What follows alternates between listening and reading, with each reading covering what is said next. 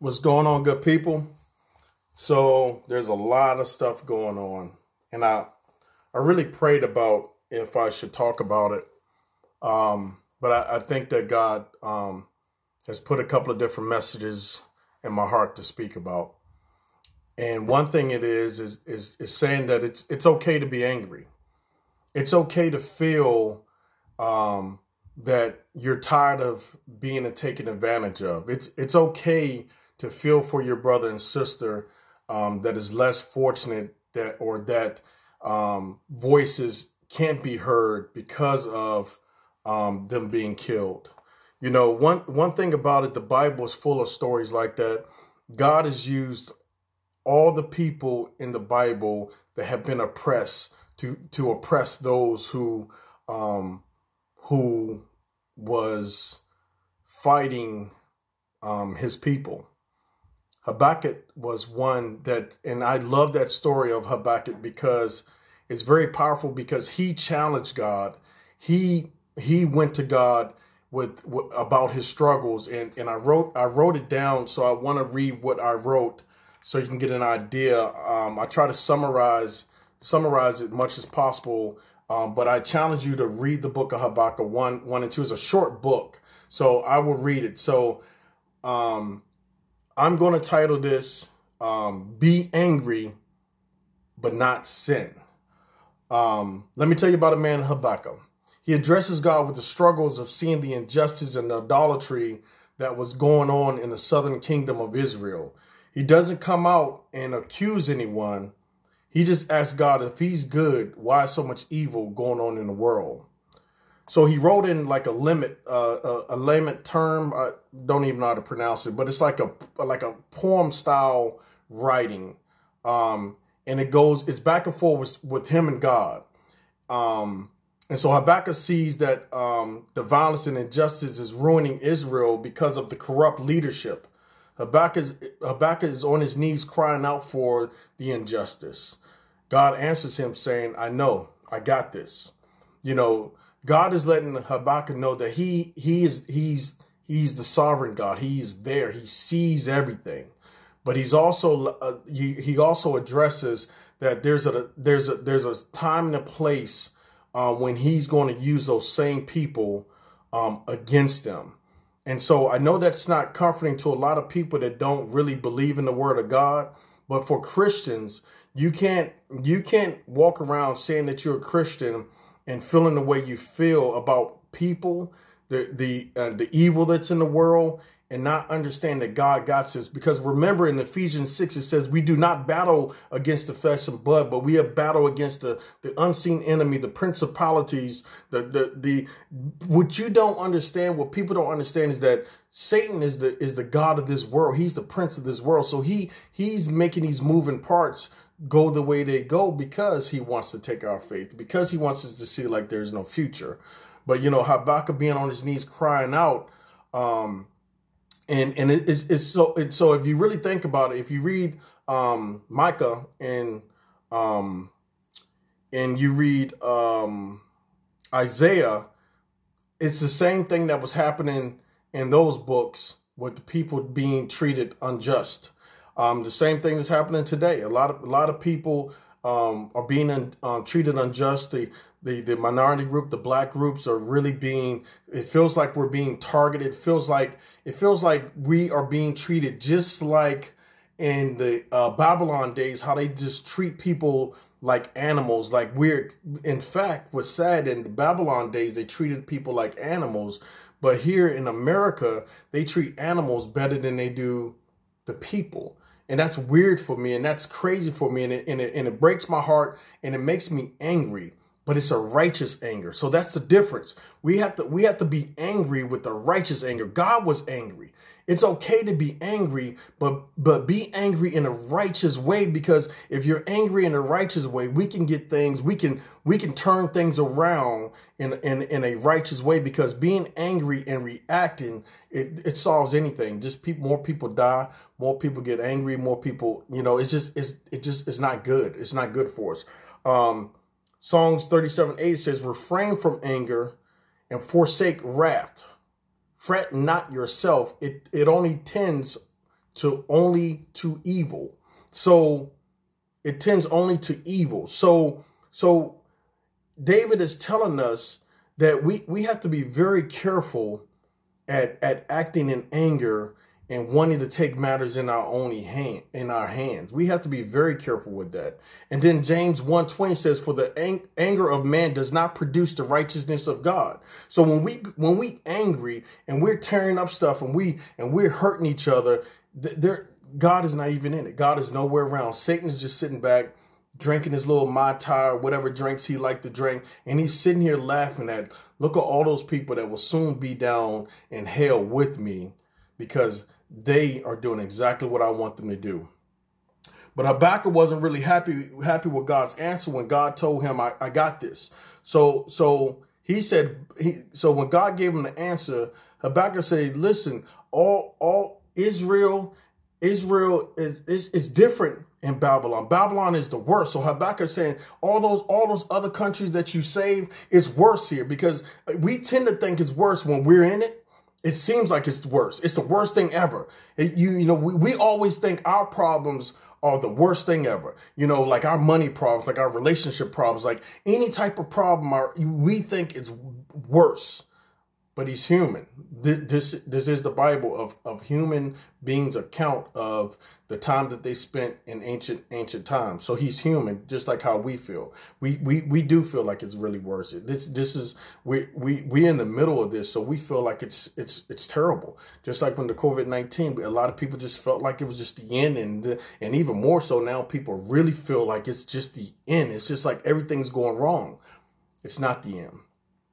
So when he said that Babylon was worse, they treat humans like animal. God responds and says, start writing.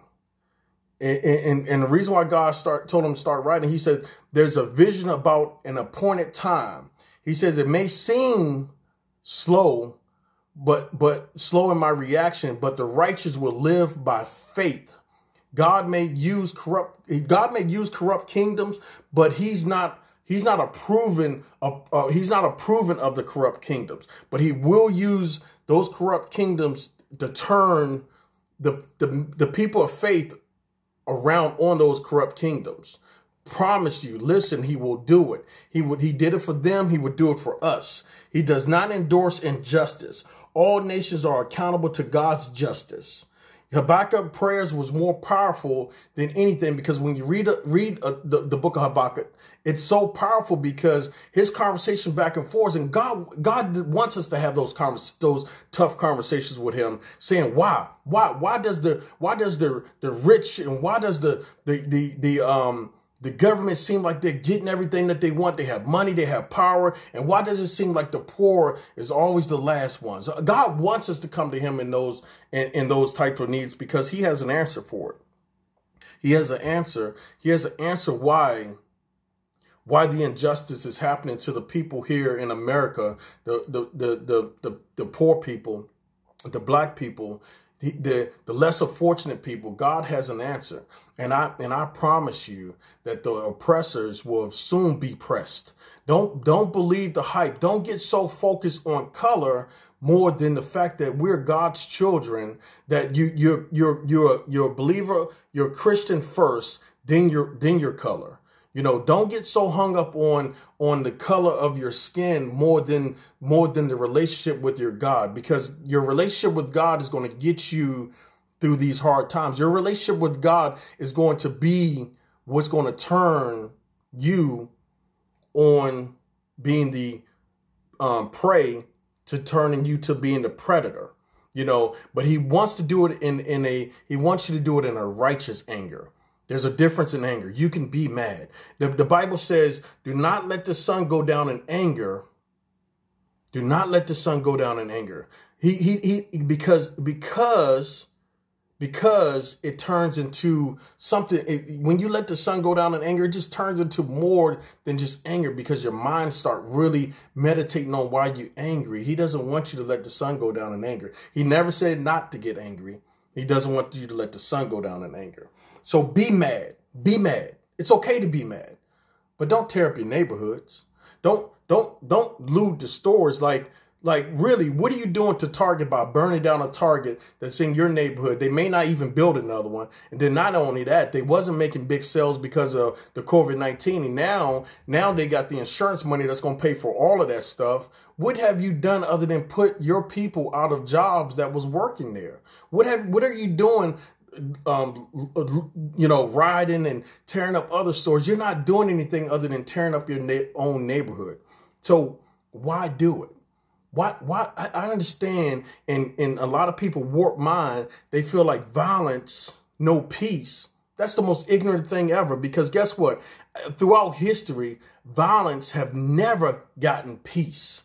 Violence has never gotten peace. What violence has done was had a whole generation of people disappear. Violence has done nothing but oppress a whole generation of people throughout the biblical times. So it's not about violence. It's all about being angry, standing up for your brother and sister, speaking out for your brother and sister without violence. It doesn't need violence. It says Proverbs 15 verse 1, a soft answer turns away the wrath, but a harsh word stirs up anger. Why don't we understand that? Why are we not getting that part of that? We have to be very strategic at the fight on injustice here in America. We have to be smart about, how we spend our money. We have to make sure, because our dollar is the most powerful dollar in the absolute world. Black people, your money is powerful. Be careful and spend it wisely, because without your dollar, without your money, it doesn't make America spend, because we spend money in a lot of places that honestly we shouldn't even be making rich, And not just that, here's the reason why we want to be angry and righteous. We as Christians are called to be peacemakers. Jesus Christ was a peacemaker. We're called to be peacemakers. Jesus Christ didn't use violence to make peace. Matthew 5:19 says, blessed are the peacemakers, for they shall be called the sons of God. Are you a son of God? Are you a sister of God? Or do you do the deeds of your father, Satan? Ask yourself that. Are you poisoning people on your social media page with all this anger and bitterness? And what are you? Or what are you doing? Are you stirring up the little people that you have on your page, making them more angry? Then they're poisoning their family, their kids, and the kids are seeing how the parents and how we're reacting to it, and so they're going to build up anxiety. And guess what? This is going to be generation. Just like racism is taught as at birth, hate. Anger is taught at birth. We got to do better, good people. We got to be peacemakers. We got to be peacemakers. I'm not asking the world to be peacemakers, because they don't have any idea about peacemaking. But if you're a Christian, you have an idea of what being peacemaker is. Jesus Christ was a peacemaker. Every time they tried to kill him, every time they wanted to trap him, he was a peacemaker.